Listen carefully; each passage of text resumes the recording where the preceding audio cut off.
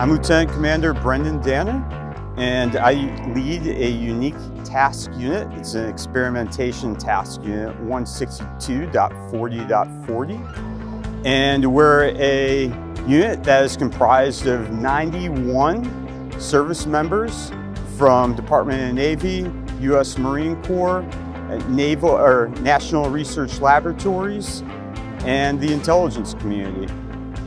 And what we're doing here at BALTOPS is demonstrating emerging unmanned technologies which will shape future acquisitions efforts, improve warfighting capabilities, which will ultimately improve our readiness, deter foreign aggression, and help ensure the safety and security in the region.